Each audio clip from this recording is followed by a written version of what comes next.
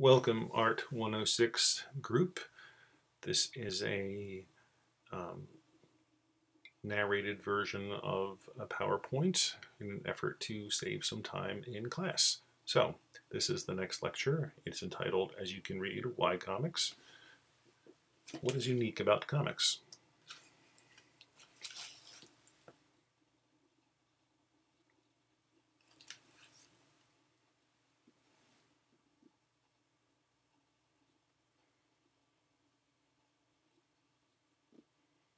So multimodal is how we describe comic books. It means there's a combination of two or more modes that create meaning. In this case, at least two, being words and the written language.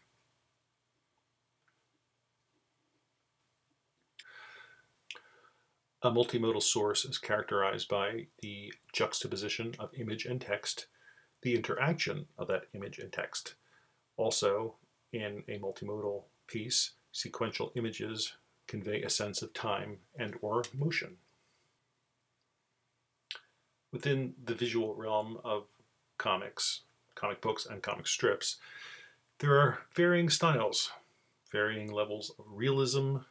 Some are black and white, some are color, some are strips, some are books, different styles of writing, some are graphic novels. It's a term that's become very popular in the last 10 or 20 years. When I first started collecting comics, it just meant a collection of comics in a softbound book. But these days, the graphic novel is something unto itself. They're mostly original stories. So here we go through what characterizes a multimodal form of communication, the juxtaposition of text and image. That's all it is. Text and images are near each other. The interaction of the text and image, all different ways. The small inset image is pretty traditional with the narration in the box, but if you look on your left, that is a highly innovative way of doing text. That's Will Eisner, so that's not new. Did that a long time ago. All kinds of creative possibilities here. Here's some more. Feel free to pause me and look at these longer if you want. So time and motion. Stories are all about timing. Comic books manage in a very peculiar way because comic book panels are the only visual medium that breaks time into moments, not seconds. Each panel can take as long or as short as needed, as long as you need in order to read it, and there can be as much time in between as is required. So how do we know time has passed? The panels tell us that basically in between each panel something has happened that has had a cause, or an effect rather. A cause in the one panel leads to an effect in the second panel. This is a somewhat an unusual situation in that the background image stays the same throughout all these panels and only the figures move. But the figures move into different places within that set or that environment. So we see a passage of time. They actually change locations, but it's all on top of the same house. We see, like in the fourth panel there's an addition of a new character. That shows time has passed. And now he's climbing up on the roof to join the others. And now he's getting down. So we know that time is passing. Similarly, the sense of motion is created. We see different positions of the characters in each frame, and they change relation to one another. Also kind of interesting, the way that elements cross from one panel into another, like the ladder. I mean, the house itself does, but this is not, I've been reading comic books since I was 9, and this is not the kind of setup I have seen that often. I think it's really pretty cool. Here, the sense of time is created in a similar way. You can look at the first two panels. The one has a drop in the water on the ground, and the other one does not. So we know that time is moving. And then very much like film. We mentioned storyboards in the first lecture of this class. That's what are made or are used when you're making film or videos, commercials, anything that's going to be moving. We start with drawings just like this, and you can see how the same vocabulary even of zooming in and panning over would apply to movies as well as to comics or multimodal communications. The passage of time is also shown by literally she has a watch on, so we know some time has passed. There's a cause and effect. Walks in, touches the switch, and the light goes on. We see the lights go on. We see sound effects have it happening as a result of things the character is doing. It's really quite fascinating. We just don't see the spaces in between. That's where our imagination takes over. Or do we really need them? We can infer what has happened by what we're seeing in the actual panels. It's part of the wonder of this medium. Also shows the idea of close-up and pans and zooms. You see that when you read scripts for comics. Very often they use a lot of that same terminology. The possibilities are endless between how the panel can be arranged, what the characters are doing, how much time has passed, how much motion there is. It's a medium that allows for a lot of creative interpretation. So in comics, information is indeed communicated and processed along the two modes, the visual and the verbal. But within those, there are an endless way for the two modes to interact with each other, to tell a story. They tell stories that are varied, complex, and endlessly stimulating. You can read it any way you want, and you should read it starting in the upper left and read across the top. But you don't have to. There's no real rules or instructions. Although comics are this is a quote, a hybrid word and image form in which two narrative tracks, one verbal and one visual, register temporality spatially. Temporality, that's exactly what it says.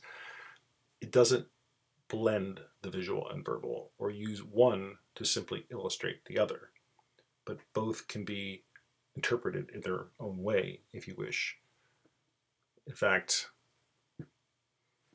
you could read those pictures in a way without those words, in a way that could be completely different from what the dialogue that is actually on there. I'm not sure how important that point is to what we're doing, but it's sort of interesting, and it's one that people who study comics go into endlessly. I've actually edited this down somewhat because I think it gets a little bit too academic. So we shall press on. So the last picture was from a series of Hawkeye of Avengers fame for Marvel Comics, and I don't know how many years ago this is, probably less than 10. But this was a fascinating issue because in it, Clint, Hawkeye, has been rendered temporarily deaf after an attack at his office building. And so the creative team did the entire issue as if with no words.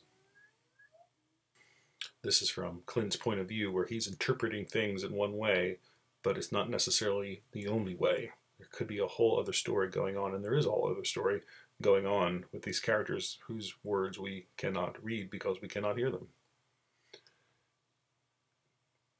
And this is a great multimodal example because it goes beyond simple, quote, comic book visuals, in that it includes symbols like we have in the lower right, symbols and icons, and things like just the anger word balloon of the character right in the center. That's a symbol that we all know. If that was like, fluffy looking, we know that was thoughts. If it was just, around like we see on the lower left, we know it's words. We could just, there's a lot of different kinds of communication that are going on here. And then we literally have images of people signing, doing American Sign Language. So I think it's really interesting. And even amongst the illustrations, we've got, the various, typical kind of medium shots, close-ups, the silhouettes, full body shots. Very cool. Another example. Oh, I know why I put this in here. another example of communication, of writing that's on things within the comic story itself. It's not dialogue, it's not narration, it's not being added by someone later, it's not an omniscient observer, it's literally on the clothes of the character, immersed in the story. Another characteristic, or a tool rather, that's used in comic books is metaphor, or comics in general. Actually, I think you see even more like in political comics and newspaper comics. So metaphor allows us to grasp an unfamiliar concept by imagining this concept in terms of concepts we already understand. So it's a mental shortcut of sorts. So we understand what's happening in this person's brain because we understand how a car battery is charged up. The synapses are wires. We can understand that more than we can, say, understand the medical talk or the medical reasons. This is easier for us. Here we have concepts like CO2 in the air being represented by the balloons flying away, or the economy crashing, the economy being represented by the truck that has fallen into the ditch. So all that's being communicated, and without many words. I mean, just really identifying the truck as the economy and the CO2 on the balloons, but there's a lot going on here, multimodal. So metaphor can be, there's a few different ways to approach a metaphor. Sometimes it can be dominant image, or image dominant. This is an example of one of those, where the reader can understand the message being conveyed and the content without having the words. It's clear that this person in the panel has turned into a sort of machine, a wind-up toy that repeats activities by automation. There actually are words, but this text here just serves to further refine the idea and contextualizes the sequence. It adds a sort of soundtrack, if you will, to the visual channel. That's the words of Scott McCloud, who is a writer of history of comics. And the soundtrack does appear as an integral part of multimodal expression of the underlying metaphor, but it's not as dominant as the image. The flip side of that is when something is text dominant. So here the primary manifestation of a metaphor, is verbal. You can read it. No matter where you run, fear will seek you out. It is undeniable, unstoppable, merciless, all a bad joke. The visual channel supports the metaphor, the textual metaphor. If you were to analyze this panel the other way around, we no doubt that the image would not be enough to convey the intended metaphorical content. I mean, all this about fear, if you took those words off, it might be scary, but it could be something about a funhouse. I mean, it's the Joker, but this is text dominant. The final category of multimodal metaphors is called complementary metaphors. Here, the conceptual metaphor is expressed through two strands. The first one is, in this example anyway, is the verbal strand that contains the idiom to keep one at arm's length. It's positioned carefully and intentionally between the two characters. And the second strand is the image of the two people sitting at the table in a diner. They are drawn disproportionately small in relation to their surroundings in order to emphasize the distance between them, the emotional distance between them. So these are called interdependent because the two do not express the same thing literally, but they depend on each other to create the message that might have otherwise been conveyed more or less unsatisfyingly. In other words, on their own they say something, but they say it much better together. Interdependent. History and culture. Now this is really just to wrap up sort of what comics, mostly comic books, have, the areas that they have gone into over the years. They not only can entertain us, but they also can relay history and culture.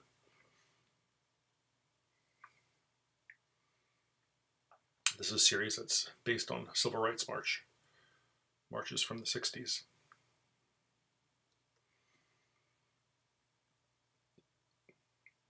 This comic is based, as it says there, in Ethiopia, 2012, based on a true story.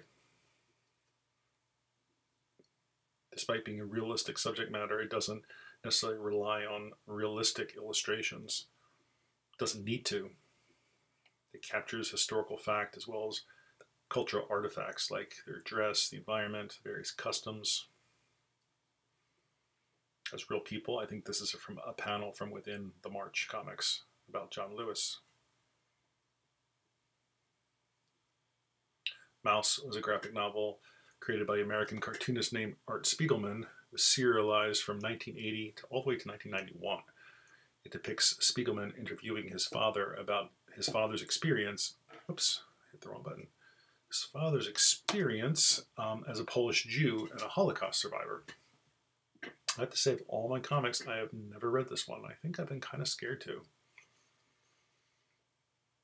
The work employs postmodernist techniques that represent Jews as mice.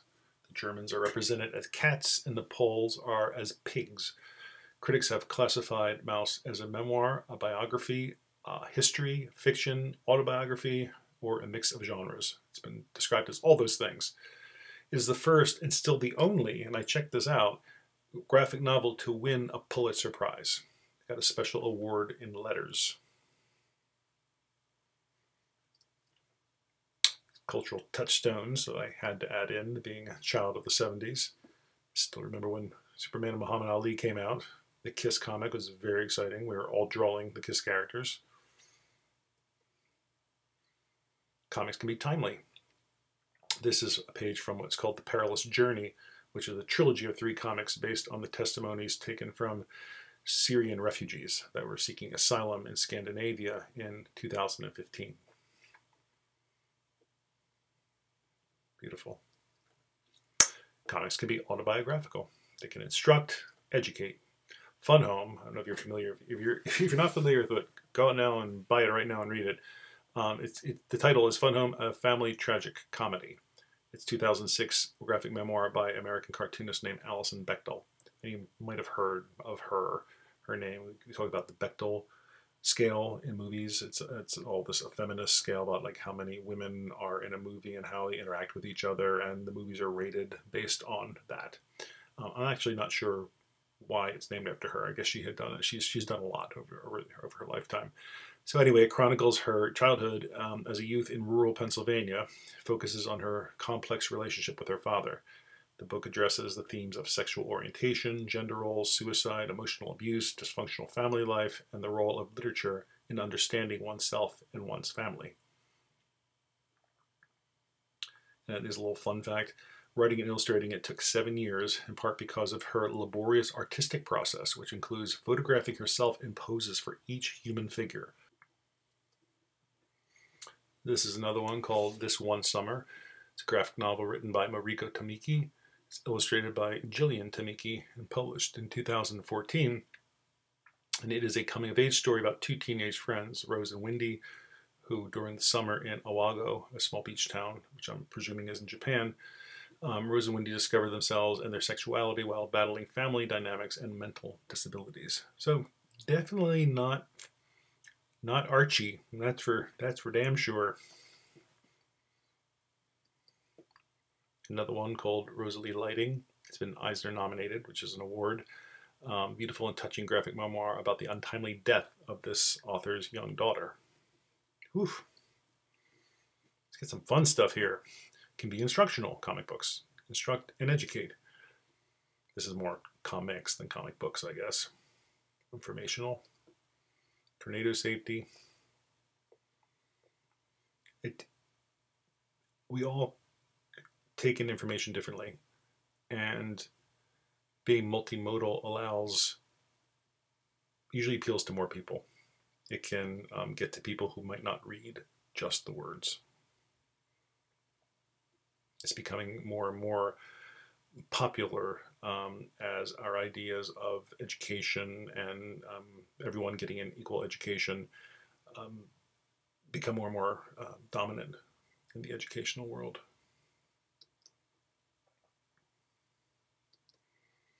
Understanding rhetoric. I think I'm going to skip that one. And with that, we end our little journey into what makes comics unique. See you soon.